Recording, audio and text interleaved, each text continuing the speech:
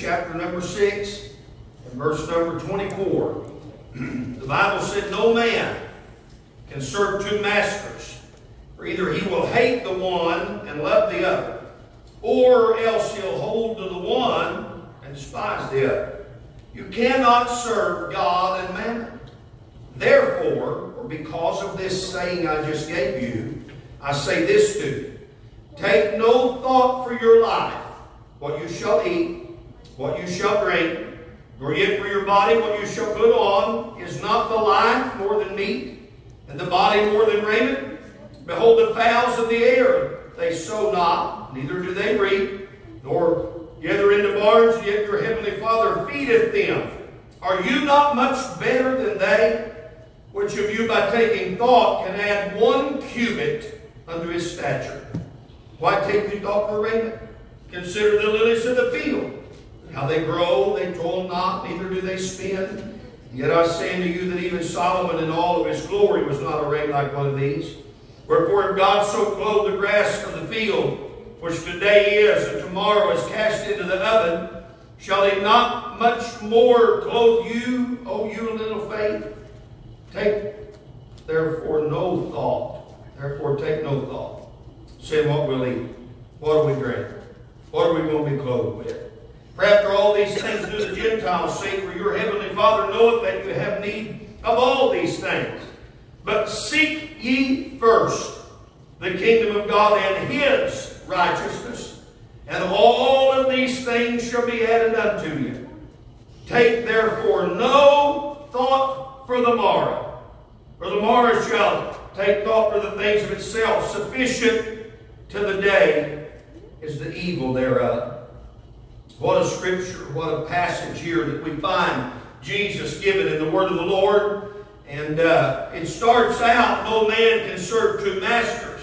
You're going to hate one, love the other, hold one, despise the other. And a lot of times people have taken, I have, and there's nothing wrong with it, I'm just making a point here. A lot of times people will take that one verse out, verse 24, and they'll preach that one verse, you know, about who you serve and how you serve him. But verse 24 is tied to verse 25 through verse 34 because Jesus tells us we can't serve both. And then he said, therefore, because you can't serve both, I'm going to give you this parable here, this saying. I'm going to preach this to you, Jesus said. And I'm preaching this to you because you can't serve two masters. What this is, and I apologize that I may not have all the most flowery vocabulary. But for lack of a better term, Jesus is making a sales pitch about serving the Lord. You can't serve both, he said. And he don't tell us anything about what might happen to us if we serve the other one in this setting. But he said, therefore I say unto you, take no thought for your life. And he begins to tell us what things can happen if we serve the Lord. We can't serve both. And so if there's a decision, when you have two choices here, we can serve God or mammon. We can serve God or the devil, and evil or good. We have two options here. And because of that, Christ begins this what I'm going to call a sales pitch, because I think that's a term we can understand. He begins a sales pitch for why you should serve God.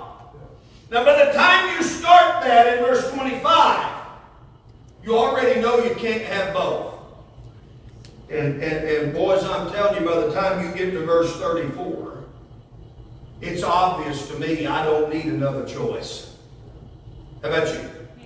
Amen. When you get to verse 34, and he stops, and then he goes into the 7th chapter, would you have stopped him, raised your hands, and flagged him down and said, that's good, but I'd like to hear the warranty policy on serving mammon, if you don't mind. I'd like you to expound a little bit on how things be if I serve him. It sounds so good that there's no reason for a second choice. If Jennifer was getting ready to make us some supper, and she called and said, do you want a glass of cold chipmunk sweat and some boiled hen's teeth? And and a pickled pig's foot. Or you can't have both. You can have a glass cold chipmunk sweat, some boiled hen's teeth, and a pickled pig's foot.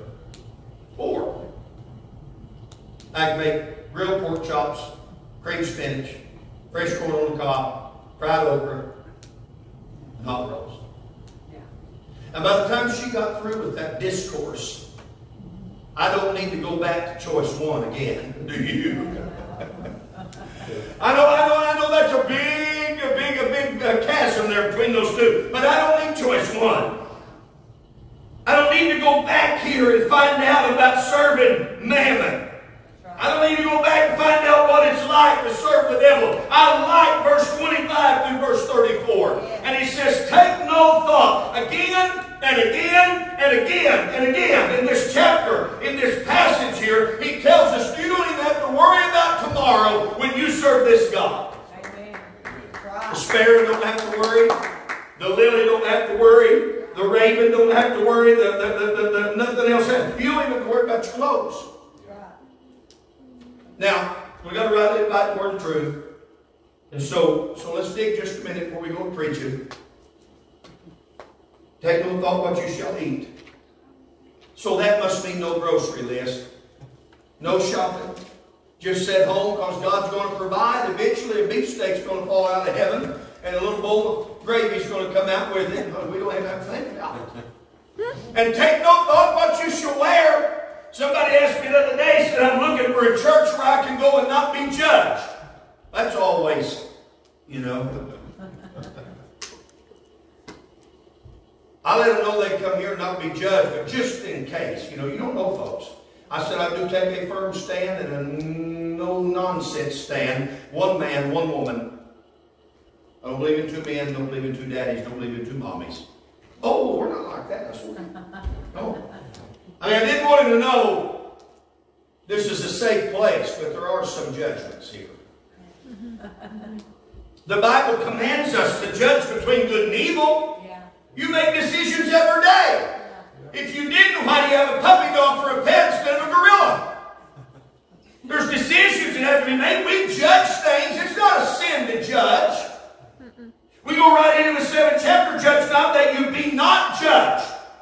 But with what judgment you need, so it's telling us you aren't going to judge. You just remember somebody's going to judge you back. Yes. The man went on to say, he didn't have a suit. Can he just come to church and what he had on? I said, I'll tell you how I feel. I'll tell you where my judgment's at. I want you to come to church, but just wear clothes. Yeah. That all right? Yes. I'm going to tell you what brand and what color. I just want you to wear some clothes. If you come to God's house and something God don't like, God can tell you about it. It's His house. And He ain't a deaf mute. That's right. When Sister Tanya told me that day she wanted to come to church, she might not have appropriate clothes. I remember this house, she said something about clothes. I said, just wear some clothes and come on. I don't care if you come to church in your house coat. Just come to church. Yes. When this scripture said, take no thought about your clothes, that don't mean just get up in your underwear and head out and expect God to put something on you before you meet your neighbor on the road. That's not what He's talking about. God expects us to dress. God expects us. If God don't expect it, I expect it when we go to Walmart. We ought to have a little bit of an idea of what we're here for. We do not have to go down every aisle. Remember my wife's grandma got dementia. And how she shopped as she went to Walmart and started on this end, she went all the way to this end, and then she went all the way back and all the way back. Sometimes you do that 2 or 3 times, and she didn't even know she'd been on them aisles before. And she'd see you on this aisle down here, didn't see you down there, and talk to you like she had never seen you in 20 years. Sometimes, Sister Jennifer don't have dementia, but sometimes I ask her, are we doing the nanny deal today, or do we have a relative idea of what we're coming to town for? Take no thought. But I tell you what Jesus is trying to tell them is, you don't have to go to bed tonight thinking, oh God, I probably ain't going to have nothing to eat tomorrow, and I ain't going to have a house tomorrow night. I tell you that the future's not in the Bible. The word future's not in the Bible. And we worry over it more than we worry over anything else at all. Something that's not even in here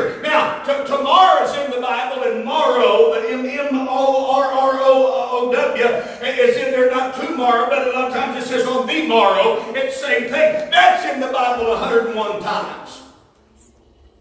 There's more thought goes into future things than there is anything else in the world.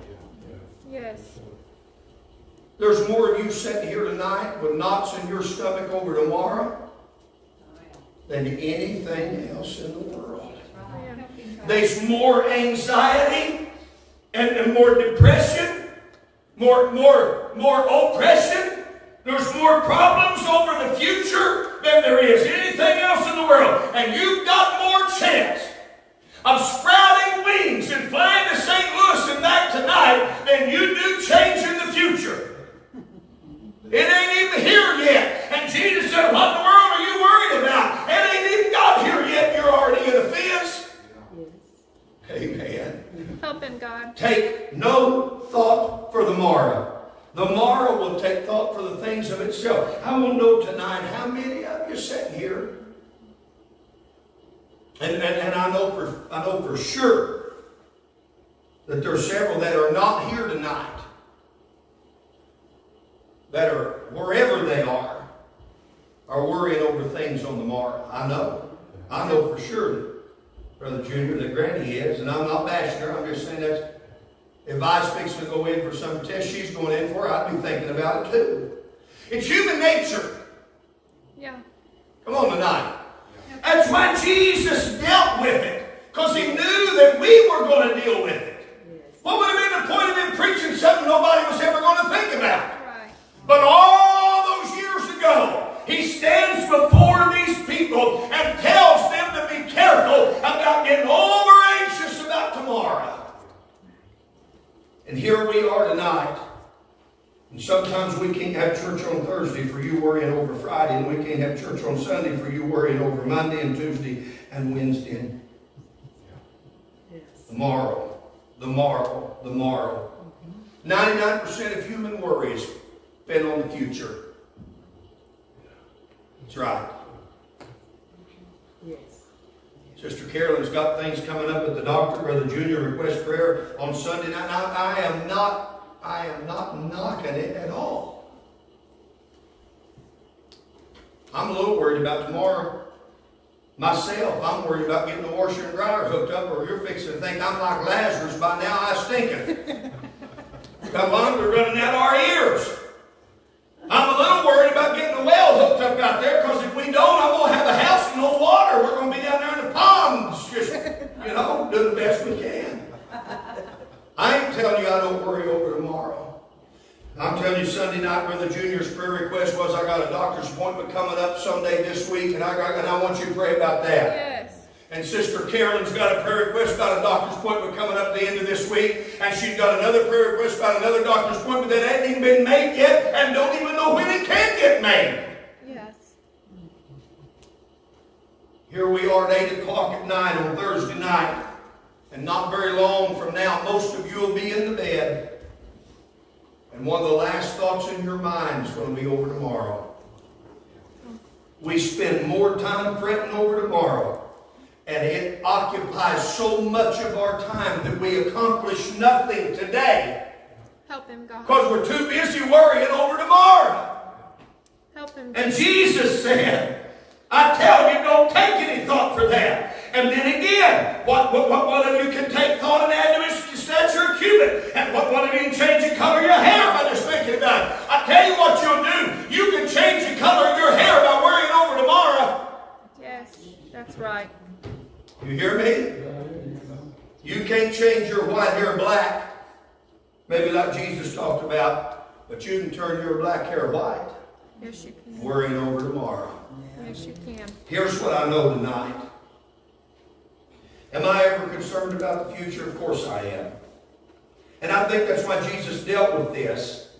When he says take no thought, he's not meaning that we just, have I made the point there? I mean, if you know good and well you don't have any milk. He's not saying don't ever even think about buying any and hope to God that a gallon will just come floating out of the sky. You're going to need to get some milk. Yeah. But be not over anxious, overburdened about tomorrow. I prayed through the week this week, and I'm not, I mean, maybe I am more than I think I am. But I don't feel like I'm preaching to me right now. I'm not all that worried about this house deal. The Lord's working it out. Yes. It ain't happening just like I want, just when I want, and everything ain't been as smooth as I want it to be, but it's happening. Yes.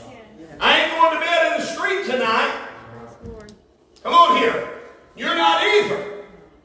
You said, Brother Justin, you know what I'm worried about. I prayed through the week. I said, Lord, and this one over and over and over and over. I felt it and I felt it and I thought, Lord, that's so elementary, and it's just so, you know, I'd like to preach you something that you just say, wow.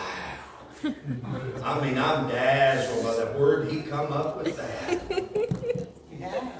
Yeah, I'd like to. I may. I got some stuff I'm working on. I'm ready to preach it to you. But I felt like going around here tonight. And here's what I felt. So I got you a Bible verse so you wouldn't fall out with me. But really, I come tonight to talk to us from the hymn book. I read you some words of red here that Jesus said, but I'd like to talk to you in the red back hymnal for just a minute. Can I do that? This is what's on my heart. I prayed about your appointments, Brother Junior. This is what's on my heart. I prayed about all that, Sister Caroline. I drive through dirt yesterday, and I believe it was yesterday, and I told Jennifer, I said, well, I'm worried about that deal, Sister Carolyn, back of her head. And praying about that, seeking the Lord about that. I'm wanting God to move where she don't ever need a surgeon. Yes. I don't want her to have that. No. Anybody else praying about that with me? Yes.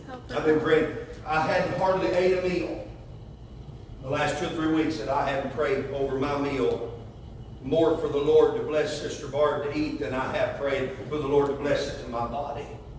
I've been worried over Sister Barb. I've been worried over Tanya.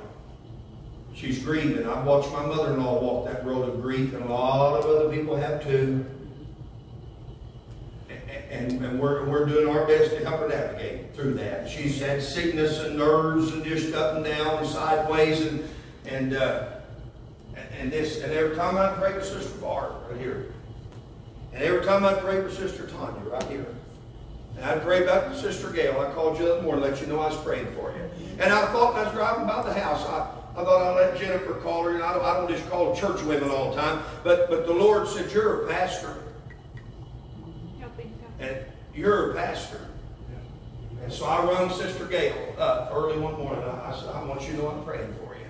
Yeah. She lost her friend, and I'm praying about that. And I've been praying for Brother Chuck, his back situation. Well, I'll tell you, we got needs in the church. Yes. We do. Praying for Brother Paul's deal. Yes. And praying that if God don't heal him, that they can hurry up and get a defibrillator for him, get it fixed, get him some help. I'm praying for this right here. I keep coming to page 259. And it says, dread not the things that are ahead, the burdens great, the sinking sand, the storms that o'er the path are spread. God holds the future in his hands. Woo! We know not what tomorrow hides, of sun or storm, of good or ill. We only know his dear hand guides, and he will be our Father still. His hand created earth and sky, Help him, the God. zephyrs and the storms that rage, years to come and years gone by. To him are but an open page. Live close to him and trust his love, assured that while on earth we roam, whatever may come, he bends above to guide his children safely home. God holds a future in his hands, and every heart he understands. On him depend, he is your friend.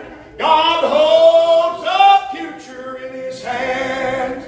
Every time I pray about it, I keep coming back. God holds a future in his hands. If Sister Barb don't eat better, more, God holds a future in his hands. What about Sister Carolyn and the neurology? God holds a future in his hands. What about Brother Chuck's back? God holds a future in his hands. What about Tanya? What about it? What about it? God holds a future in his hands. Again, again, again, again, again, all through this keep coming back to page 259. God holds the future in His hands. We gathered around Sister Phyllis's bed that day, Sister Gail, and your heart was so heavy, and I knew it was. And we got praying, and the good Holy Ghost come in there, and we sung to her. I was praying, Lord, to heal her body, but I never could feel like that was really what was going to happen. I just, every time I'd pray it, I'd just kind of feel like veering off over here. I'd pray about it, and I'd veer back off. After a while, I stood up at the foot of that bed, and I said, Sister Phyllis, there's going to be a resurrection. And that Holy Ghost comes in there. And I told Sister Gail, I said, I believe she's going home. Amen. What's going to happen? I don't know. God holds the future. I'm telling you, come to me for answers. I can just give you this answer. God holds the future in His hand. We know not what tomorrow hides. When we only know His dear hand guides. I got that call the other day. Oh, we was moving. They tried to assassinate our president. And oh, it bothered me. And I worry over our nation. I worry over what's fixing to happen around our little country. I worry over those things. I say worry, maybe that ain't the right word, but I pray about it and I think about it some. And it works on me. I read John Roman said that he never did worry about anything. I sat right on the side pew like I do with Sister Jean a lot before church. I said, Sister Jean, I've been sitting on the side pew talking to old folks for a long time. I'd sit over here and I'd talk to Brother Roman. I said, you never worry about nothing. No, don't worry. He said, where is the sin? It defeats faith. He said, now I have paced the yard and thought about it all night long till sweat and tears run together. But he said, I never have to worry about it. So you said, I ain't worried if you want to. I'd push or pace the floor over America. And I'd sweat it and I'd pray over it. God holds the future in His hands. And I'm telling you, I'll worry over things. But God holds the future in His hands. Jesus was trying to get a message to His disciples. Help Him, Jesus. To not get so caught up worrying over tomorrow. Jesus. Because we know who holds tomorrow. Jesus. Much as I love you, as much as I do for you, 3 years ago today, we had driven 300 miles up to Nevada, Missouri to be with LD and Tina when his brother had died 3 years ago today. I believe that's right. I texted him, I believe it's this morning, and told him I'd do it all over again. Gladly, do it all over again. Drove all the way up there. Brother Brad spent the night, went to that funeral, and drove all the way back home. Because somebody thought, I love you, but I can't do anything about tomorrow. There's things I can't do for you. I pray. I get in here and I'll walk around here. I'll sit on your pew and I'll lay my hand on your pew and I'll pray, God, help them. Help their family move in their needs. Thank you.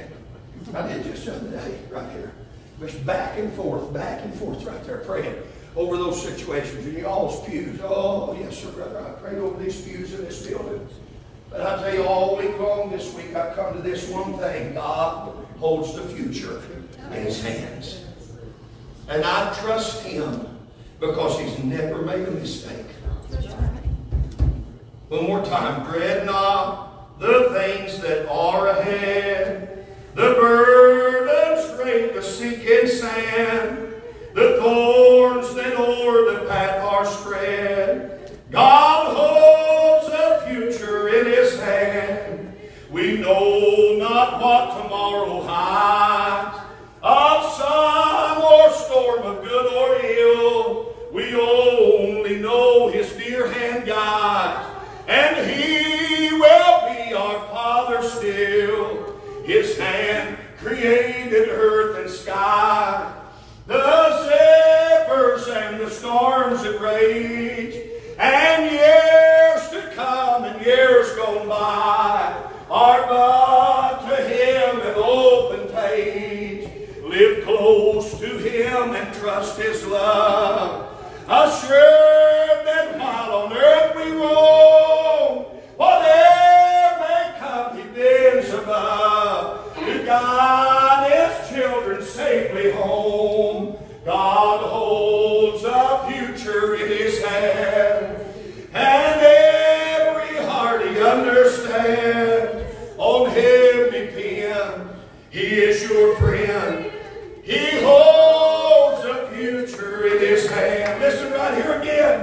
And we know His hand created earth and sky, the zephyrs and the storms that rage, and years to come and years gone by are just to Him an open page. So live close to Him and trust His love, assured that while on earth we roam, whatever may come, He bends above, just to guide His children safely home. I tell you tonight, the years to come and the years gone by are an open page to God.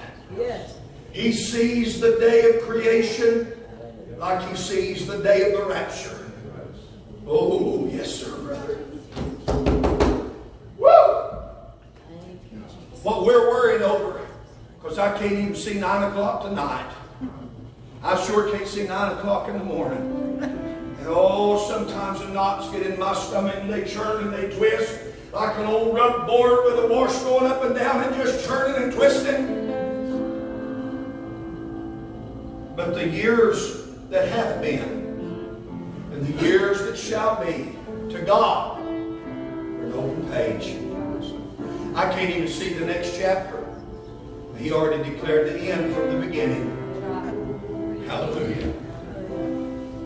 Sister Jean, however many years ago the polio came, so long back. You'd be about the only one left around probably that can remember that happening. It's so long ago. We don't know how many years are left. But for God, an open page. One page. And whatever may come, He bends above to guide His children safely home. I come tonight with a little message of hope. I know I feel a little weird about it too, and I guess maybe you do. I'm preaching out a songbook. But man, I'll tell you, it's been on my heart. God holds the future in His hands. I prayed about some things this week. I prayed about things for people in this church and people in other churches that's asked me to pray about things. And every time I go to prayer this week, I feel it again. God holds the future in His hands. I trust that man. I trust him implicitly. That's right. He never makes mistakes. As you navigate the uncertainties, Sister Tanya, and the firsts, as you navigate the changes, there's going to be those things that come. You would like to call for Him. Fix that. See about that. And as you navigate all that, and those moments of loneliness come, remember, He holds the future in His hands. Yes, He does. My mother-in-law told me the other day, she said, I know where she's at. But she said, there's been a lot of times I said, God, Calvin ain't here to ask. And I can't fix this. I'm a woman. And I don't know what to do. I need you to help me. She said, sometimes I've done things that a little old widow woman shouldn't have been able to do. Because God did it for me.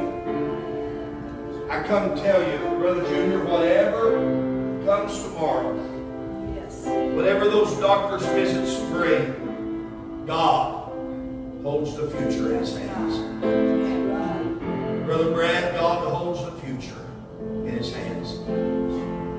So secure in the hands of God. So safe. So perfectly held. God holds it in His hands. Let me get it one more time. Let's stand. She's getting ready to sing. There's one little phrase right here I want to pick one more time. We know not what tomorrow hides. Sun, storm, good, ill. Brother Chuck, we don't know. We only know His dear hand guides. And He will be our Father still. What consolation. What hope. I tell you, I can go to bed tonight and lay my head on that pillow and I can rest like a baby, because tomorrow He'll be my Father. And whatever I encounter tomorrow, I can rest tomorrow night, because I know That the next day, He'll still be my Father. That's right. God holds the future in His hands. Maybe that don't help you. I'd like to send you home tonight under orders from Christ. Not me, but orders from Christ. Take no thought over tomorrow. Don't worry over it. Don't stress over it. Don't let tomorrow eat today's lunch. Don't break out in hives today over tomorrow. Don't fret yourself into the bed sick tonight over tomorrow night. It hadn't even got here yet. I'm just giving you the same advice. You know what they say, it's good for a goose, it's good for the gander. If it's good for Jesus' disciples, it's good for ours. So I admonish you in Christ's stead tonight. Consider the flowers. Consider the sparrows. Look at all the things about us in what we call nature.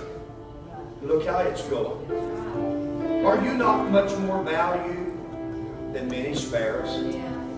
I guess the little old sparrow had a heat stroke. I reckon out here on the porch the other day. Just a little bitty guy. He hadn't been there long. He wasn't stiff at all. Picked him up, and it was on one of those hottest days. I saw him laying there. Jennifer said, "What's on the porch?" I said, "I think I know, but I'm not sure." I went over and I picked him up in my hand, laid him out there, and I rubbed his little chest. And once or twice I thought his little eye fluttered. Brianna, Ben was standing there too, I think. Brianna said, "Dad, I believe he might have breathed a little." I kind of used my finger, popped his chest, tried to jumpstart his little heart. I said, "Come on, little buddy, let's live. Come on, little fella, let's live." I held him there, and I walked. I got his little wings, and I moved him around. I worked his little feet. I was wanting him to live. I just hate to see stuff die, you know. After a while, holding him, I thought when he hit the ground, somebody watched him. Hallelujah. Here I'm standing here holding him in my hand, knowing that seconds ago, the eyes of God was trained on this very spot. And while I hold that sparrow in my hand, He's looking at me too. And He said, "I'm much more valuable than many sparrows." Amen. Hallelujah. Oh, what takes so he never did live. I never could bring him back to life. Maybe the Lord just knocked him out of the sky for my benefit. I don't know. But God saw him fall. Not one of them falls without your Heavenly Father noticing that. Brothers and sisters, when things come to our lives, our good Father notices it. Yes, He does. You ready to say? I'll tell you why. This right here, and I'm done. I promise. I'm done. I'll tell you why Jesus said you don't have to worry over tomorrow. 2 reasons. Number 1, because He knew you couldn't do nothing about it anyway. Number 2, because He's already taken care of tomorrow. That's right.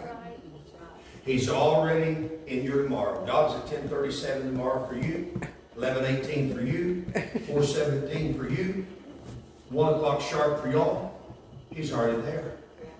So why would you need to worry over it when that great God that rules the universe is already in my tomorrow? Why would I worry? Well, I wish I maybe ought to. I'm just preaching the best I know how. I'm trying to help us along here. I'm preaching you what I felt like the Lord gave me. And I know there's some of you sitting here, you're over anxious. Hear me? You're over anxious over tomorrow. You're burdened over tomorrow. God said, quit.